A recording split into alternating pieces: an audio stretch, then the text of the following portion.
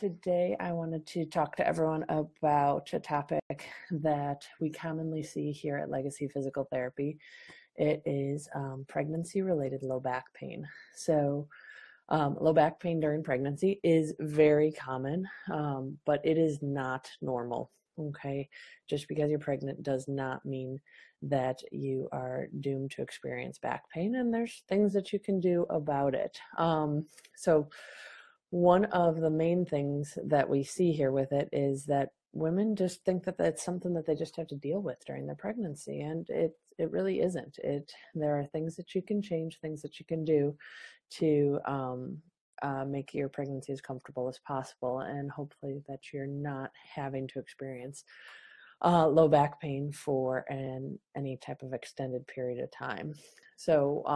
As far as it being common, that's definitely the truth. In a recent study of where they surveyed 950 pregnant women, over 68% of them reported having low back pain. What I found fascinating in that study was that only 32% of them told their healthcare provider, told their doctor that they were experiencing low back pain. And of those who did tell their healthcare provider, only 25% of the healthcare providers recommended any type of treatment. A lot of women, unfortunately, are simply told that, oh, yep, you're pregnant, you're going to have low back pain, that's normal, just deal with it.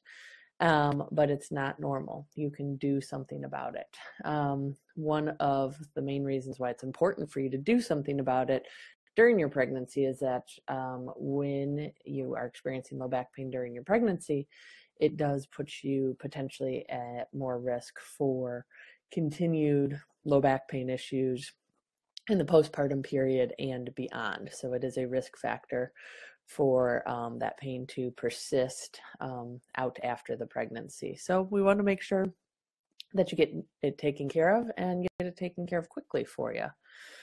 Low back pain during pregnancy can feel like many different things, and it can be pain in the central low back area, or maybe it's more right or left sided. Some women experience the pain more down in their buttocks area. It can be pain that kind of shoots down the legs, either one leg or both legs. Some women describe it as sharp or stabbing pain. Others, it's more of a persistent dull ache. Some women experience a pins and needles sensation, or they might even feel like their legs are getting weak or giving way. Some women experience kind of a looseness in the joints and a clicking or popping that can be painful. Oftentimes pain with transitional movements, so getting in and out of the car, up and down from chairs, rolling over in bed, getting out of bed. Those different movements where you're transitioning from one position to another can be painful. Or other women feel it more as the more they're standing, the more pain that they'll experience.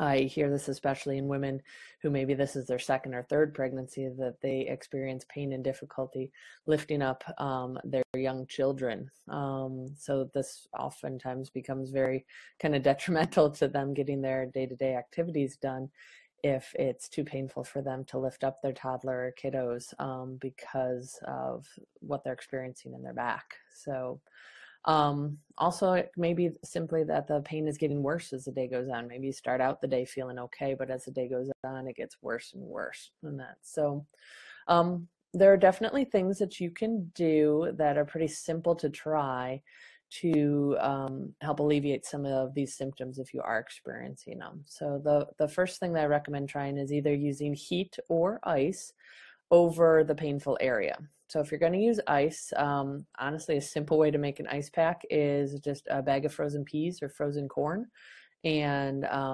label it not for dinner, but just put it in a pillowcase kind of over the painful area for maybe about 15 minutes or so.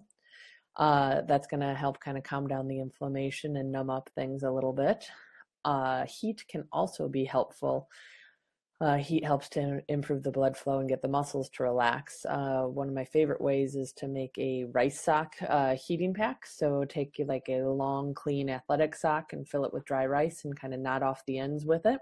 Then you can zap that in the microwave for a minute or two and lay it across the painful area. Some people kind of find benefit by switching back and forth between ice and heat. for that 10 to 15-minute period with each. Second thing that you could try is massage over the painful area. So you could ask your partner to give you a massage, who doesn't enjoy that. But if your partner's not available, another option that I recommend is using a tennis ball to massage over the painful area. Sometimes it's easier to maybe put 2 tennis balls in a sock and kind of put them together and knot off the end of the sock, and then put that against the back of the wall and or the back of a chair, and kind of put your low back over it and sort of rock back and forth over the balls there to help kind of release some of the tension there. So that can oftentimes feel really good. A third thing that is helpful when you're talking about trying to help relieve pregnancy-related low back pain is making sure that you're activating your core muscles better. And that's so, yes, as the baby grows, we are going to get a stretch out of the abdominal muscles. And sometimes that means that they're not going to work quite as well as they did previously, but that doesn't mean that they shouldn't be working for you. So one of the ways that you can help to kind of protect your back and provide more comfort for it is making sure that your deep abdominal muscles are still working the way that they should be. And so a great way to try and activate them is to imagine like you're trying to give your baby in your belly a hug with your belly muscles. So you're kind of pulling your belly muscles in around the baby there. You should be able to do this without holding your breath. Oftentimes I tell people to kind of blow out as you're doing it, and just give your baby a hug with your belly and kind of hold that position for 3 to 5 seconds and then relax. Okay, try practicing that for maybe 10 repetitions in a row, multiple different times a day, to help keep those deep abdominal muscles activated and working the way that they should be for you. These muscles are also good to activate ahead of doing any type of lifting. So if you did have a toddler at home that you were going to have to be lifting up, you want to think about giving your baby a hug with the belly before you lift the toddler up. Or if you're having pain with those transitional movements, kind of pulling in your belly around the baby before you go to stand up or go to roll over can oftentimes help it feel more comfortable. So that's something to try there. If you're trying some of these techniques and you're not seeing any change in your symptoms, you're not getting better, you're still having pregnancy-related low back pain that's affecting your day-to-day activities, this is when you may want to partner with a specialist. A women's health physical therapist can be very helpful for you to work through what seems to be causing your pain and what can make your pain better, and help you get set up right away with ideas for different ways that you can move, pain relieving techniques, and exercises and or techniques that you can do to help you progress to feeling much more kind of functionally able and pain-free. And so remember what I said back at the beginning of this broadcast, though, is that in that one study, like I said, 68% of women reported having low back pain, but only 32 of them told their healthcare